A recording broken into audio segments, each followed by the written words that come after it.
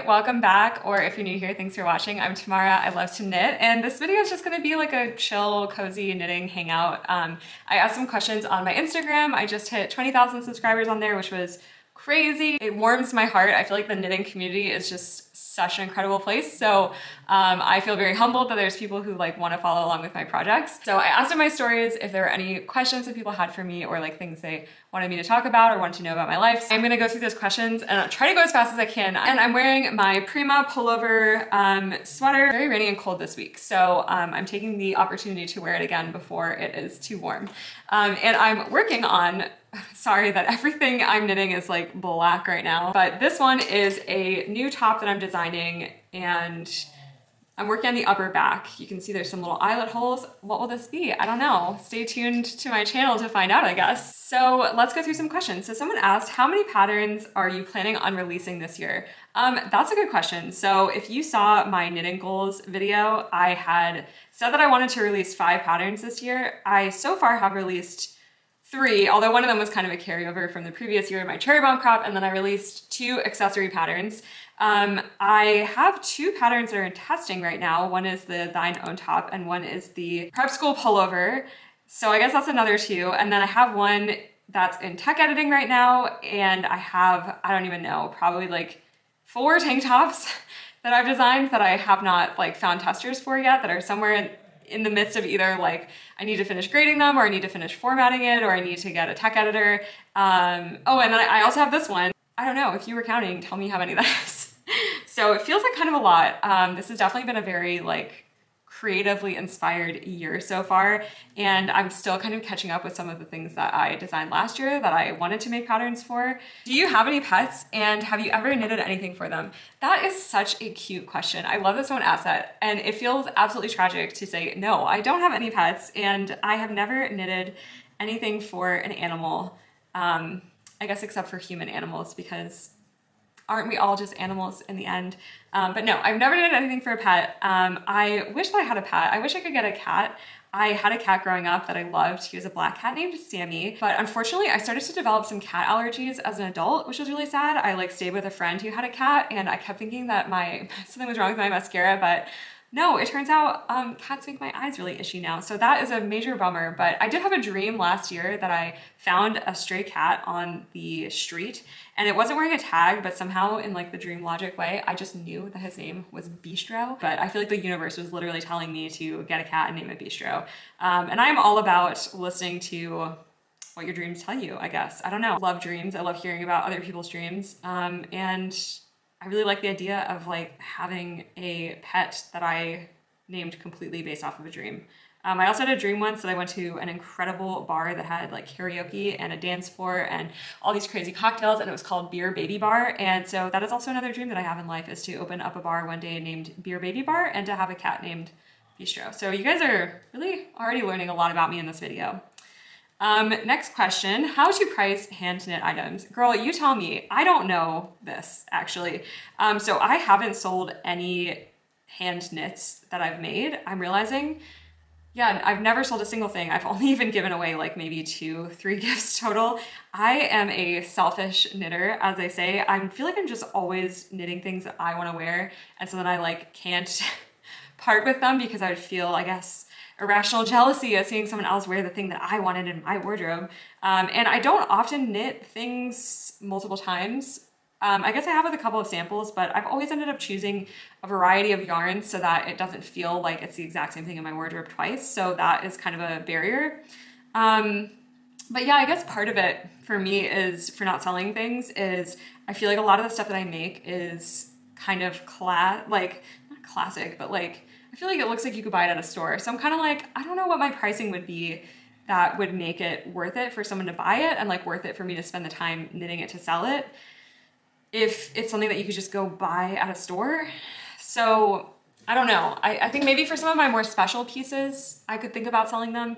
I'm actually thinking about selling this like corset accent tank top that I've been working on because I'm a little sensitive to that yarn, so I don't think I'll get much use out of it. But yeah, okay, so you tell me what you think I should price it at, because I really don't know. Like, obviously you want to make the cost of yarn back, and then you want to pay for your own time a little bit, especially if it's like a source of income for you and not just like, you know, trying to make back yarn costs to perpetuate your hobby.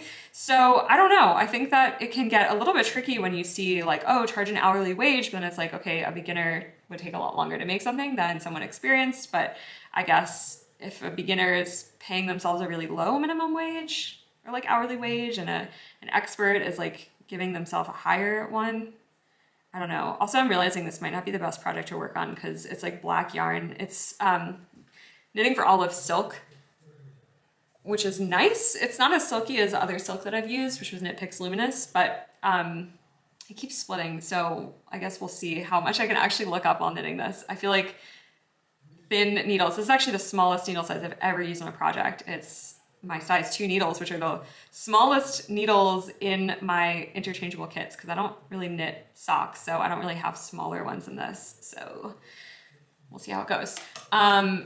Okay, next question. What is your process to design your knits? So I'm planning on sharing a design with me vlog that will hopefully like give more information about this.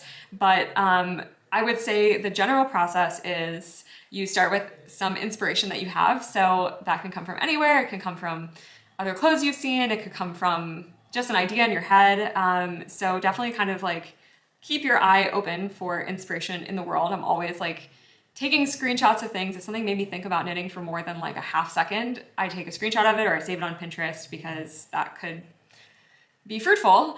And then so after I get the inspiration, sometimes I'll do a little sketch if I like feel like I need to visualize different things. And then I will do some swatching. So sometimes I know what yarn I want to use ahead of time, and that like is kind of what inspired it. And sometimes I'm not sure what yarn I want to use, or I'm not sure what the drape of the yarn will be, etc. So I'll do some swatching, and then now I try to force myself to do some grading before I knit up my sample. And that's because I don't really like grading that much, and I also don't like delaying gratification. So I have to like force myself to do the less fun part before I do the fun part. Otherwise I do the fun part, which is actually knitting the thing, and then I'm like, yay, I'm done. And I kind of try to take notes as I'm knitting it. Like sometimes I'll change things from my original idea, and trust me, you want to take good notes because sometimes you think you're doing it and you are actually not at all. And that can be really frustrating when you're like trying to decipher your knitting after the fact. And you're like, how many rows is this? What technique did I use? Like, what was this? I've also like looked back at some of my notes before. I've been like, this is cryptography, basically. Like this is like an encoded state secret. Like, why did I write it this way? I cannot possibly understand what this was supposed to mean. So yeah, do your future self a favor and take good notes while you are working on your design. Okay, so someone said, how are you such a productive designer? Any tips for organizing or making time? That is so nice that I give off the appearance of being organized and productive because I feel like my lived experience is one of absolute chaos. But in terms of, what was it? Staying organized or organizing. So I actually made myself a little spreadsheet with patterns that I want to release. And the reason I did this was I feel like I'm always like driven to knit. And so I'm often just like very excited about the next thing that I can knit. And that's partly, you know, the creative energy. I want to like see things come into being. And also I'm like basically like chronic fidgeter. And so I use knitting as my like fidget stim, I guess. So I always want to be knitting. So I feel like that would make me kind of like forget other things I would need to do to work on a pattern besides just actually knitting the thing. So I made this spreadsheet. I actually shared it on my Instagram story once, and all these people messaged me, like probably at least 5 people messaged me being like, wow, what software is this? Like, it's a Google Doc. Yeah, or a Google Sheet. I am not fancy. I use Google Workspace tools for basically all of my like knitting stuff. You can also add drop downs. So I think that was what everyone was impressed by, these like color coded drop downs. But that's really nice because it kind of helps me visualize like where are all these projects at. And then I ordered them based off of what I would hope the launch sequence would be, because some things like, you know, a sweater, you probably don't need to launch in the middle of summer. You could launch that in the fall. That's why this sweater I've kind of been putting on the back burner for a little bit. So yeah, I found that really helpful. And I also I do all of my grading in Google Sheets, and I do my pattern editing in Google Docs, which like maybe one day I will make a template that is like much prettier. I did my first pattern in Canva, and I just found it like such a pain whenever I needed to add or remove things. I had to like reformat the whole thing. So I've just been doing Google Docs. I think it's great for like sharing the pattern with testers, because then you can update it as feedback comes in and all the other testers benefit from that feedback immediately. And that also means that I can just link straight from this spreadsheet to the actual pattern. So I find that really useful. I think that I have a pretty hard time sometimes like prioritizing or staying on task. And so I like to look at this to kind of remind me like, what should I be working on next? For instance, like yesterday, I had a new idea for, like, I'm already working on this new project. I have other, you know, I'm working on this project, and I had another idea for a different project, and I started swatching for it and was like, oh, here's my little swatch actually.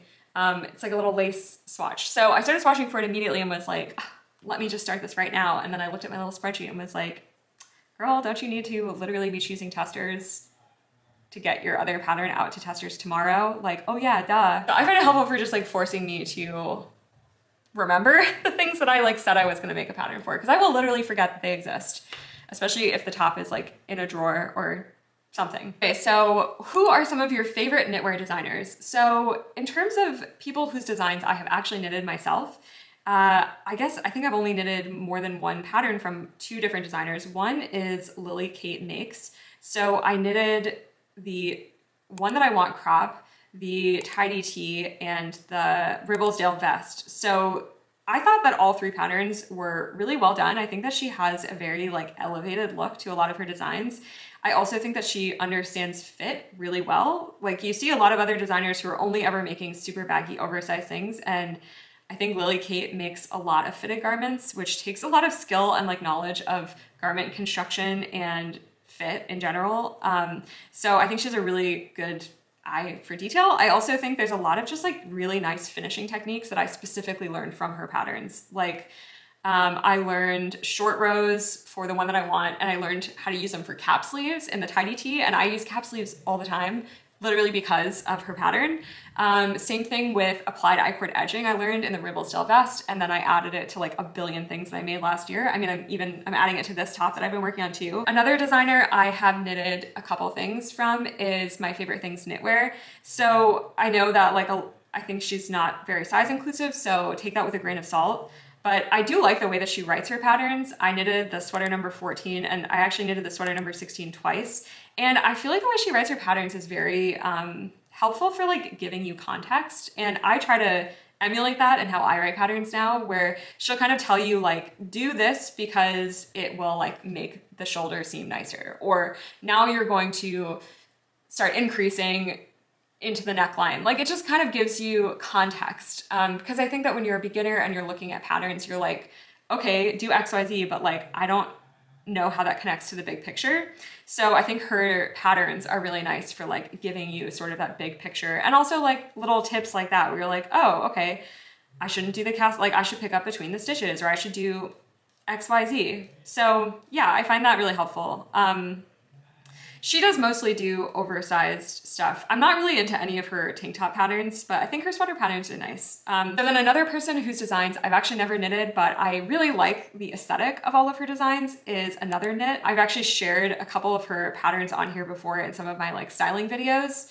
And yeah, I think I just really like her aesthetic. I think it aligns really well with my style. So while I haven't actually knitted any of them, because she mostly started publishing patterns after I had sort of moved into like just freehanding or designing my own things, I am really into her stuff. I think it's really cute. What's your favorite creation? Ooh, that is a hard one. I think that this sweater is one of my favorite creations for sure. I've already worn it several times since I made it, and I think I finished it in like February or March. My Thine Own top, especially the first one I made in black, and then also this new one that I made in white, I just really love that design. I think that was like a very satisfying creative process for me of like seeing a vision, and I especially really love like adjustable clothing lately. I think that's like a really cool concept. So I felt really good about that design. So yeah, I'm gonna say those two. I think I probably have like a recency bias in terms of just thinking about like the latest things I've made that I feel really good about. Oh, one kind of underdog, I think, is this t-shirt I made that I duplicate stitched a star onto. I have ended up wearing that so much more than I thought I would. I think it's really cute. I feel like every time I wear it, I feel like I'm like an Animal Crossing character or some kind of cartoon character, and I'm wearing my like signature outfit. even though I wouldn't say that it's like exactly my personal style, but I just think it's really cute and like memorable, I guess. And I like that it's a little bit sloppy. I feel like that's like one of the more unpolished things that I've made, but it endears it to me more. Okay, what is the status of the Tied and True top pattern? Two people asked about this. Okay, so this pattern, for anyone who like hasn't followed me for a while, I made 3 versions of it last year. I made a short puff sleeve version, a tank top, and also a long sleeve. And I really struggled with grading this design because it requires it to fit at a lot of very precise points on your body. And I wasn't really sure how to figure out, like, you know, adjusting where does your bust fall? Like, some people have higher busts, some people have lower busts. So I really struggled with figuring out how to make that work for different people. I ended up writing it up as a made to measure pattern, and I asked a tech editor to go over it with me. And then I got a little bit hung up on this, like, we're basically trying to figure out the armhole shaping. I feel like for some reason, armhole shaping is honestly the hardest thing that I have dealt with in grading so far. Like, I don't know why, I just find that a little bit hard to figure out what the best approach is, especially for a made to measure pattern. So it kind of stalled out there for a little bit, and I started working on other things that I was like more excited about. Like, I worked on getting out the Thine Own pattern and also the prep school pullover pattern, but I really want to make this work. And someone messaged me saying that she really wanted to knit it and wear it on her wedding day, which, like, that would just be the most special thing ever. So that is a huge incentive for me to like get my shit together. So yeah, that's the status. I want to work on it this week, okay? Hold me accountable, I need it.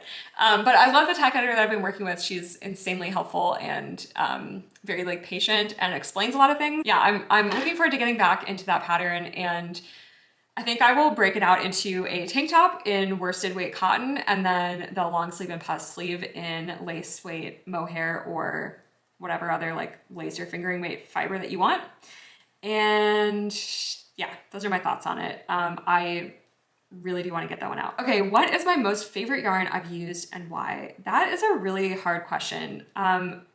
I will say I really liked the Drops cotton merino yarn that I used. I was really surprised by it, but I think it just feels really nice in your hands. I feel like a lot of wool blends, because wool gives you the stretch that you need for making like fitted clothing, and I feel like I kind of gravitate towards fitted clothing.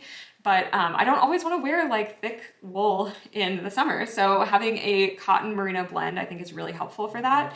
And I just really like the way that this yarn feels. I think it feels really nice on your skin, and it's not super expensive, and it's also machine washable. So I just got this yarn on my trip to New York. It's by Sea Change Fibers, I'm pretty sure, and it is Ecola Sport. It's a sport weight wool, like merino silk blend. I'm really into merino silk blends right now. I think it just gives a really nice, it just feels so good. It feels luxurious to knit with, but it's really expensive, so that is a downside. This was like a tourist visit splurge of like, you know, kind of buying almost like a souvenir from a trip from a yarn store that I can't go to locally. So that was how I justified it to myself. But I'm thinking about making that either into a tube top or into a cardigan. I'm kind of starting to lean towards cardigan, although I'll probably have to buy more yarn. So I don't know, but it's very expensive. But now I'm on the hunt for more like merino silk blends, because I think that that's just something I really like. So what's a project you've wanted to start for a while but haven't gotten around to yet? Oh, I have this color work pullover sweater idea that I've had literally since I started knitting. And actually last year I started making like color work Fair Isle totes for which became my summertime tote bag pattern, purely because I was like, I need to learn Intarsia and I need to learn Fair Isle to make this sweater. Like, that is how, I don't know how much it has been in my head. But it's like, would be very complicated. I started making the color charts last year and I like gave up for a little bit because they were just hard. And I think that would be like a really kind of tedious project, but I think I would feel so proud of it if I made it. So I don't know. I feel like this year I've kind of been prioritizing making patterns for like a lot of the designs I have in my head. That one I think will probably be something, I don't know that I would make a pattern for it. I think it would just be like a personal fulfillment project. And yeah, maybe, I don't know when I'll do it. Maybe some winter when I'm just craving like a heavy sweater that's like really involved and absorbing. I think maybe that is when I will prioritize working on it. But yeah, I I've had that floating around for a while. And then another cardigan, I've thought about making a like lace eyelet cardigan, and I've just kind of been procrastinating on it because I feel like it might be a little bit annoying to braid. And I also think that like some of the shaping, how I normally like to do shoulder shaping with short rows and kind of like half sleeve shaping at the top of sleeves, I think would be kind of annoying to do in an eyelet pattern. And I just haven't felt like dealing with that. I felt like it was the type of thing that I would, if I was just making it for myself, I would have already made it. But I don't know, sometimes I feel like guilty. This is so dumb, but sometimes I feel guilty when I make something that is just for myself that I know a lot of other people are gonna ask for, and then I'm gonna be like, yeah, I wanna make a pattern for it. And then I feel like I'm like stringing people along if I don't prioritize figuring out those like annoying, less fun elements of making the pattern. So that's kind of sad that I'm admitting that, but that is why I haven't worked on that project. So I don't know, I guess it's kind of silly. I mean, I feel like people would understand if I was just like, no, I'm not gonna do a pattern for a long time, but yeah, I don't know. I just feel guilty sometimes. How to grade sizes for a pattern. That could be an entire YouTube series. I can't really get into all of it right now because I think grading has a lot of different elements to it, but to boil it down to its most essentials, you work off of a sizing chart, and that has different measurements for different parts of your body for all the different sizes, from like a 28-inch bust to a 62-inch bust. And you basically translate those size measurements of the body, you translate those to parts of your garment, and then you calculate how many stitches make up that width in inches. So you use your gauge for that. So you calculate like, okay, if my sweater needs to be this shoulder to shoulder measurement for every size, and that's this many inches, and I have this much ease, then this finished part of the sweater needs to be, let's say 15 inches, then, which is so inaccurate, but whatever. Let's say this part of the sweater needs to be 20 inches, then I need to figure out how many stitches that will be. And then you do that for all the sizes. I use a spreadsheet for this. I think you can do it by hand, but spreadsheets will do the math for you. So you can just put in one cell and be like, okay, take this measurement and multiply it by this stitch per inch, and then drag it across and do that for all of the different sizes. So that is like the bare bones of grading, but I find that there can be some complicated elements to it when you're trying to figure out like, okay, for how often do I need to do an increase or a decrease for the underarms or for the shoulder or the bust, etc. And that might be a little bit different for every size. And so you have to like sometimes kind of finesse the numbers a little bit, and everyone's body is different. So that can also make it complicated, but that is sort of the bare bones of how to grade. If people are interested, I might be down to, I like the idea of making like a more in-depth video about how to grade, but honestly, I feel like there's still some elements of it that I'm not 100% confident about. So I might save that for later on in my knitting journey, because I feel like if I'm making a bunch of videos about it, it would probably take a while to like say everything I want to say, and I want to make sure that I'm saying it all right, and I'm not gonna like look back on it in 6 months and be like, oh my God, I didn't know anything back then. Okay, which needle size is good to start knitting? I've done crochet for 5 years. I mean, that's a personal preference, but if I had to say a needle size, I would say probably like somewhere between a US 8 and a US 11, which is like 5 millimeters to 8 millimeters. This is a US 8, this is a US 11. So for these, I would say like what I'm thinking about in terms of you being a beginner, I wouldn't recommend super, super big knitting needles, because I think it can actually be a little bit harder to like get the motions right. And you might find that frustrating, and you could like lose out on some of the, I don't know, muscle memory that you could be building. And also, I personally don't like wearing very bulky things, and I think you want to be knitting things that you actually will love and enjoy. So I probably would stay away from like the bulky, ultra bulky sizes. You also, this is like a US 2. This is very small, and it will take a long time to make something. And it can be a little bit harder to like pick up your drop stitches and stuff if you're knitting very fine gauge. And you might also just get discouraged. Knitting in general, I've heard, takes longer than crocheting. I'm not really a crocheter, but I would say those kind of weights, you could make a sweater that probably won't take you like a billion years, but also will be a sweater that you like to wear. So I would say somewhere in that range, but this is like totally subjective. Okay, how do you recommend leveling up your knitting? That's a great question. So I think the number one thing you can do to improve your knitting is learning how to fix your mistakes. And I think this is really important for several reasons. One is like it will just improve the outcome of your knitting. Two, I think it gives you more confidence that you can try new skills if you know that you can like fix anything that you mess up. And then lastly, I think that really learning how to fix your mistakes actually like helps you understand your knitting better, like helps you even just understand the anatomy of like physically what is happening on your knitting needles. And also will just save you time. Like if you unlock the ability for yourself to like ladder down and fix a mistake, or, you know, fix your drop stitches or add an increase or a decrease where you forgot to add one, etc. I don't know. I think that it will just like help you understand the things that you are actually doing better. When I was first learning how to knit, I looked up so many tutorials. Like anytime a pattern had something that I didn't know, I would just immediately go to YouTube and look up a tutorial for it. I think that really helps you like learn techniques the proper way. Sometimes you might just like be going with what you think is right, but it might actually be affecting the outcome of your work. I also think that like some people kind of get into like a comfort zone with knitting and don't branch out of that, where, you know, you go to a pattern and it has a different cast on or cast off technique. I know when I first started, I was like, what's the point? I already know one cast on or one cast off. Like, why would I bother learning another one? And then like once you start to learn more, you realize, oh, different cast ons, cast offs, different techniques have different attributes, I guess, in the finished work. Like some things are stretchier than others, some things flare out, some things look different. So I think the more patterns that you knit, and the more you actually like try to learn the techniques that are specific to that pattern, the broader your like toolkit will become, the broader your understanding of like what goes into a garment, the more like different construction techniques you'll learn.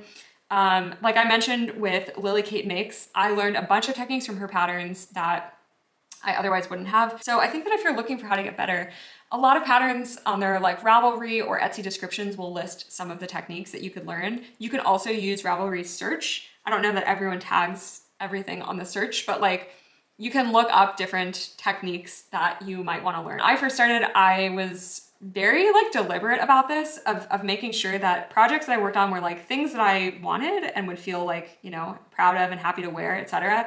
But also introduced me to some new technique that I didn't know before. Like whether that's like how to increase, how to decrease, how to do bust shaping, whatever it is. I definitely think that just like broadly exploring lots of techniques and lots of different patterns will really help you improve. What is the weirdest place you've brought your knitting to? I feel so boring for saying this, but like maybe like knitting under the table on Zoom meetings, like when I would be interviewing candidates.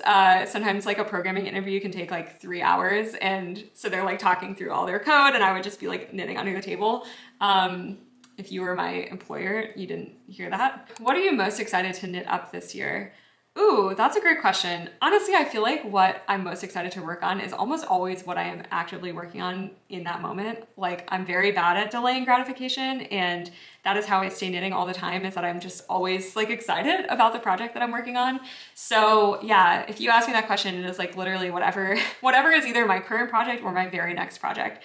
So this current project is going to be hopefully a V-neck tank top that closes in the front, and I'm hoping that you can like kind of lace a ribbon or I-cord to tie the front in a bunch of different ways.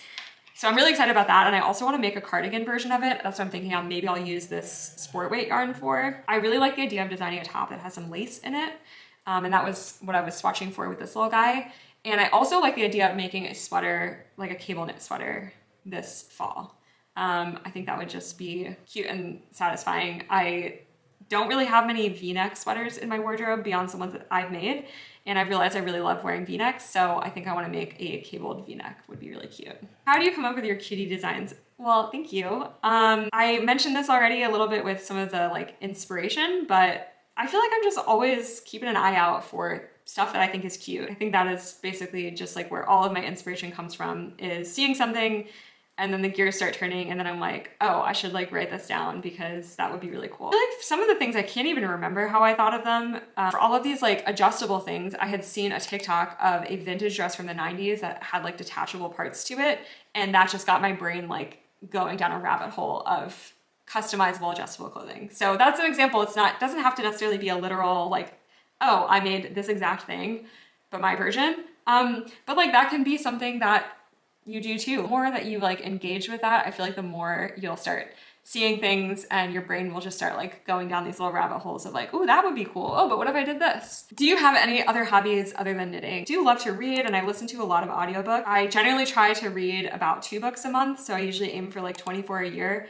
I especially love audiobooks because you can listen while knitting or like on walks or doing chores around the house. I like to play tennis. I'm really excited that the weather is starting to warm up again here because my boyfriend and I were playing a lot of tennis together the last couple summers. I'm not good or anything, but it's really fun. I mean, I love a good, it's like the only downside to knitting for me is like it's not active and it's very sedentary. So love to have a hobby that like gets you moving and still puts you in that sort of like flow state. So tennis is really fun. Plus you can wear a little cute tennis skirt. I've kind of been meaning to knit like a cotton tennis sweater, maybe, I don't know. I also like to dance. I'm, again, not a great dancer, but I've been taking a ballet class, which has been really nice. I'm never gonna be a ballerina. Don't have any of the like physical things that you need, but I just really like dance because it is like a good workout, but it has some creative expression to it. And also I feel like very present in my body for it. Like I used to do a lot of workout classes and I would basically just be like, okay, how do I turn my brain off until this thing is over? Like I'm not into endurance running or like, I don't know, spinning, etc. Not for me, but dance I feel like is the perfect workout for me. So that I also, back when I lived in San Francisco, I did a bunch of pole dancing classes, which were super fun and also very challenging. I just signed up for another class here in Vermont. I feel like my hobbies sort of took a hit during the pandemic. I was living in San Francisco. I was rock climbing a ton when I lived out there, but during lockdown, like all the gyms closed, all the dance classes ended, and then I moved here to Vermont during lockdown, and so it took me kind of a while to like find my way back to those hobbies. So I do like the idea of picking up rock climbing again too, but I haven't yet. And then this is so lame. I literally sound like such an old person, but I love going for walks, especially because I live in a really beautiful kind of like countryside setting. Justice for walking. I feel like it's a really underappreciated exercise. Do you have more classics or funky makes? I definitely feel like I have more classics than funky things. I think generally my style, like my personal style, tends to lead towards like fairly classic things. You know, most of the things I've knitted are even just in like solid color yarns, so I feel like very classic in that sense.